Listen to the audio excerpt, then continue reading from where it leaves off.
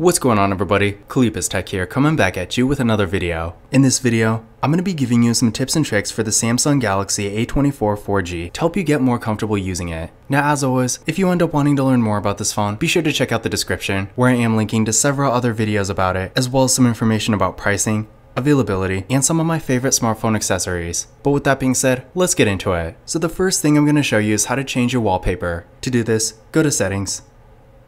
Then from here, go to Wallpaper and Style, so right here. From here, go to Change Wallpapers. And from here, you can choose between your own photos or the photos already on the phone. So for this, we're going to do this one. It'll give you a preview of your home screen and your lock screen. From here, hit Next. From here, hit Done. And as you can see, the wallpaper has been changed. Now that was easy enough, but I'm going to show you an even quicker way to change your wallpaper and also access some additional home screen settings. So for this, all you have to do is press and hold your finger on a blank spot on your home screen, so like this.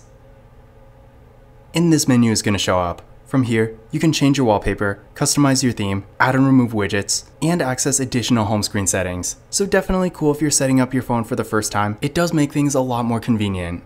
Now we're going to take a quick look at the sound menu. Now to get to this, you can technically go to settings, but a faster, easier way to do it is by simply pressing either volume key, so like this.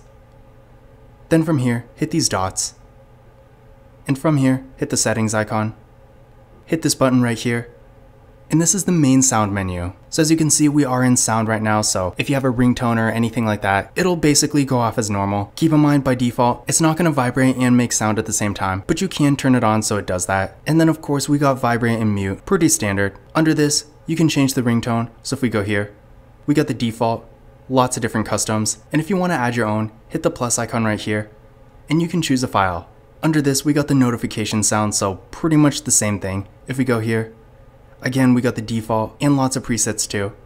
Then from here, if we go to system sound, up here you can change the volume, system sound theme, so a few different options. And in addition to this, there are several different sounds you can turn on and off. The bottom 4 will be on by default, but of course you can set this up however you want. Then from here, if we go to volume, this is where we were when we first got to the sound menu, so pretty straightforward. Ringtone, media, notifications, system. You can control everything here, and keep in mind, by default, the volume keys will control the media sound. Under this, we got call vibration and notification vibration, system vibration. So if we go here, by default, it is going to vibrate for a few different things, but you can turn this off, and you can also change the intensity. But in general, as you can probably tell, the sound menu does have a lot of different things to play around with. Now I'm going to show you how to control which apps can send you notifications. Now as you get more and more apps, most of them will be sending you notifications, which on one hand can be useful in certain situations, but if you have like a bunch of different apps like store apps for example, the notifications can definitely get to be a little much. So I'm going to show you how to manage this. The first thing you're going to want to do is go to settings.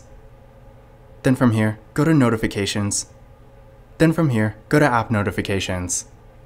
So in this menu, you're going to see all the apps on your phone, including the ones that are pre-installed. And to turn off notifications for anything, simply toggle it off, and that's pretty much it. But keep in mind there are certain things you can't turn them off for, but don't worry, those are really just system things, which in general are not going to be sending you notifications anyway. So for the most part, if you do have a bunch of different apps and they're all sending you notifications, you can deal with pretty much anything from here. Now I'm going to show you how to change your screen lock. Now by default on this phone, the screen lock is a pin, so as you can see right here, and I also have the fingerprint scanner on. So definitely pretty cool, but I'm going to show you a couple different options. To get to these, go to settings. Then from here, go to security. So right here, security and privacy. From this menu, go to lock screen. From here, go to screen lock. Enter your current PIN, and as you can see, you can choose between PIN, password, pattern, swipe, or none. Keep in mind that none and swipe are pretty much no security. The only real difference between the two is that with none, you don't even get a lock screen at all, whereas with swipe, you at least get a little something, but in general, I personally really don't recommend these. Pattern is pretty straightforward. PIN is basically the industry standard, and if you want really high security, you can always use a password. In addition to this, as you can see at the bottom, under biometrics, you can enable or disable fingerprints and face unlock from here. But that being said, when you're setting up the face unlock or the fingerprint scanner for the first time, there is a slightly different spot you're going to want to go to. So from this menu, if we go back to the main security menu, from here, go down to biometrics, so right here. And as you can see here, you can register your face and add fingerprints. Now I'm going to show you how to change your system navigation. Now with this phone, like pretty much every Samsung phone, at the bottom here, we got the typical 3-button navigation you usually see in an Android phone, but we can customize this. To do this, go to Settings. From here, go to Display. And from this menu, go to where it says Navigation Bar. So right here. So as you can see, again, by default, we will have the buttons, and you can also change the order. So right now the recent apps is on the left and the back button is on the right, but you can switch them around. And then in addition to this, we can also use what's called swipe gestures. So if we go here, with gesture navigation, as you can see, instead of 3 buttons, the navigation bar has this one line here, but in case you've never used gesture navigation before, let me show you how it works. So to go home, swipe up like this. To go to your recent apps, drag your finger partially up. And then to go back, swipe from the side. In addition to this, if we go to more options, you can also change the sensitivity. And by default, there is a bit of a shortcut to open the assistant, so if you just swipe up like this,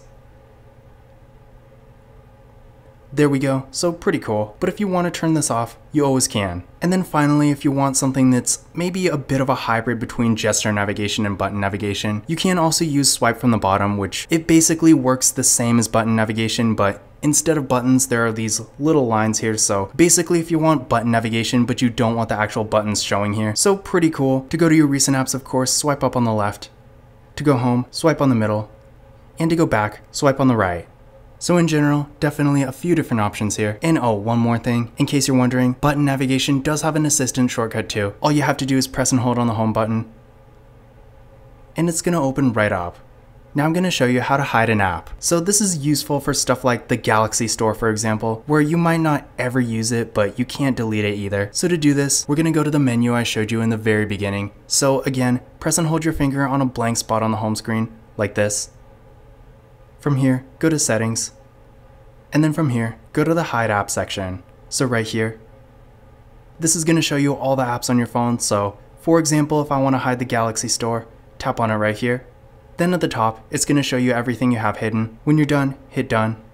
And now if we go back to the home screen, that app is no longer here. So if we look in the app drawer, it's not here either. So definitely pretty cool. And if you hide something but then you want to unhide it, go back to the same menu.